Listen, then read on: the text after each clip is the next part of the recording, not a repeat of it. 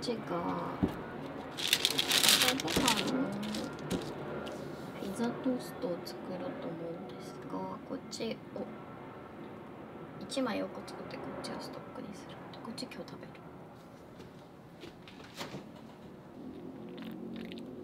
こんなもんかな。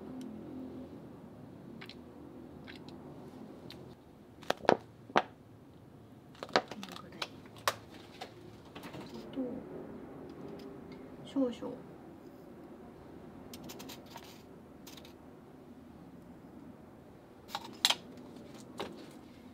ニンニクチューブを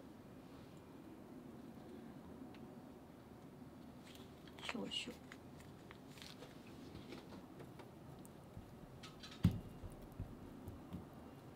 混ぜ混ぜして、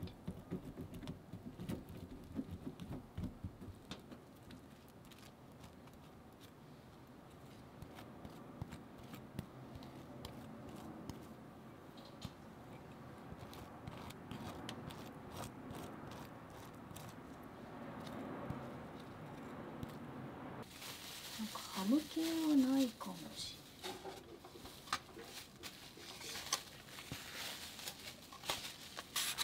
れない。あはー、セーフセーフ。よし。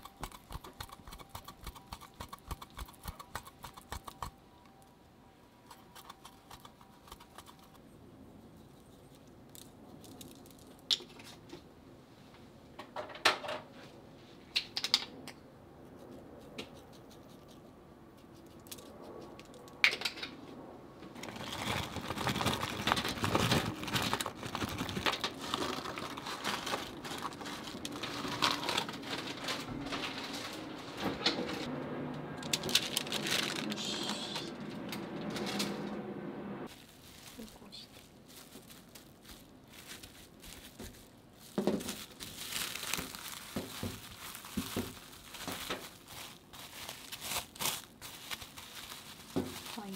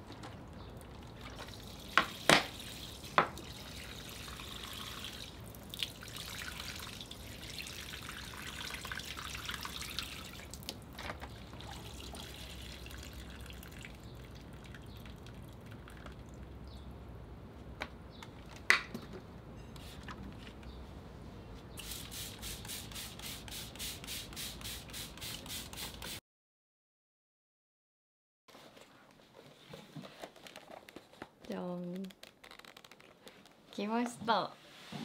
CASETiFYでオリジナルのスマホケースを頼んでいたんですけど届きました。いやー、どうだろう、すごく可愛くできてると思うんですよね。CASETiFYインスタでも使っている人が結構いるので有名かなって思うんですけど可愛い。じゃん、リリカ。いや、いい色。剥がそうかな。わあ、かわいい。見えますか？リリカ RRK って入れました。いや、このクリアなグリーンかわいい。サイドにラメも入ってます。いや、かわいい。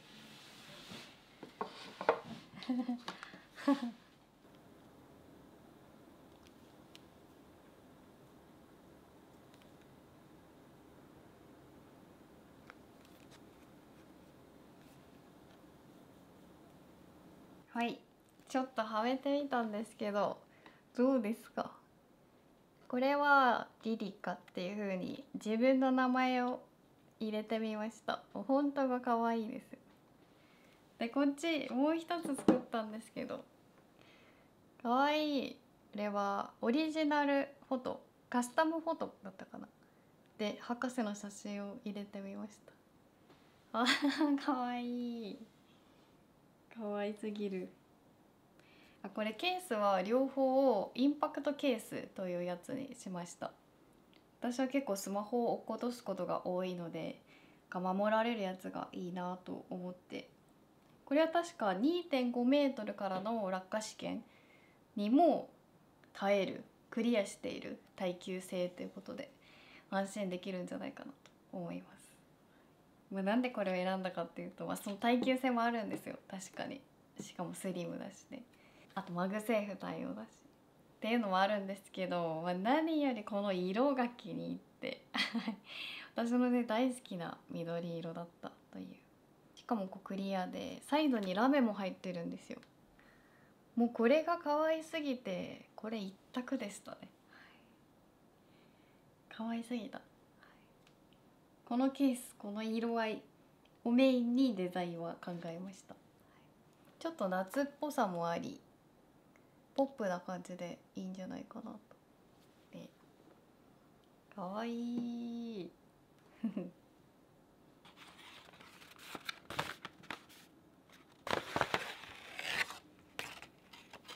こっちはスマホショルダーです。これもいろいろあったんですよ。パリパリパリパリ。ここにこうか、こうやってスマホを挟んで、でこれをここに、できた。うちのスマホショルダーはこのケースに合わせてこういう柄を選んでみました。しましまになっている感じです。この白と黒の感じがここのCASETiFYの文字とちょっと統一感があっていいかなと思って選んでみました。おしゃれ。いや、かわいい。めちゃくちゃかわいい。これ概要欄にちょっとお安くなる 15% オフのリンクを貼っておくので、よかったらお揃いにしましょう。このインパクトケースのこの色にこのロゴとか写真が可愛いと思います。おすすめです。でもそういうカスタマイズとか得意じゃないよっていう方はプリントデザインもたくさんあるので、いろんなアーティストさんが描いたいろんなイラストとかがあるので、そういうのもおすすめです。いや、でもカスタマイズすると愛着がすごいです。可愛すぎる。ちょっと実際にデザインをやってみようと思います。私が購入したやつ。カスタマイズからカスタムケースで iPhone ケース、パクトケースグリーンにしてパーソナライズで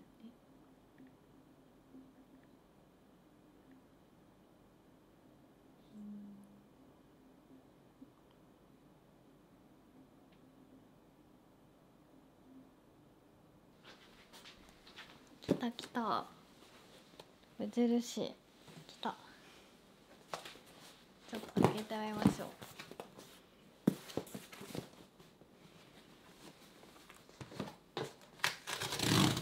逆だ。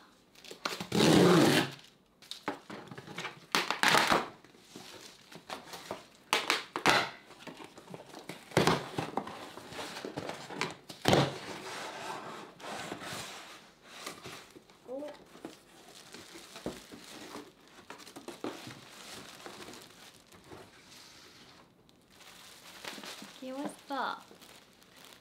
ムジラボのお洋服です。着てみようかな。は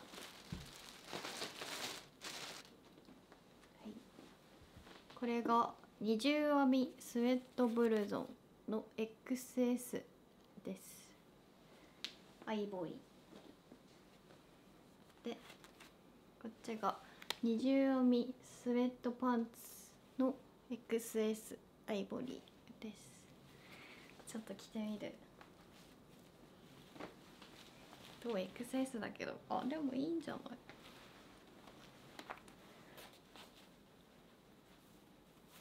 い？でも長さちょうどいい。すごく鏡で見えるかな。ちょうどいい長さ。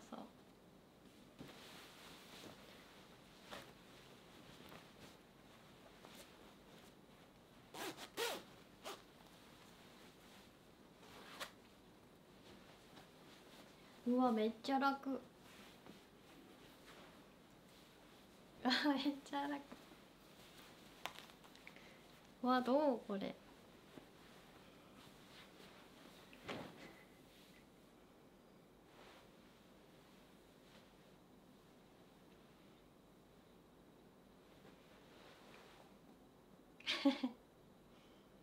この緑が差し色。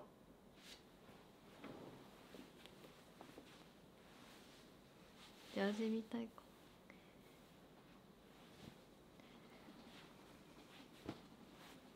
かわいい。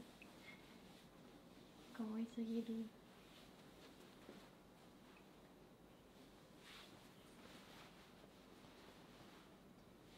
全然下とか上だけにすれば綺麗な格好もできそう。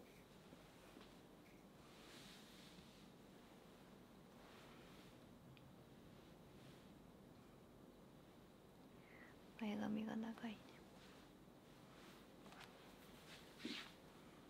じゃ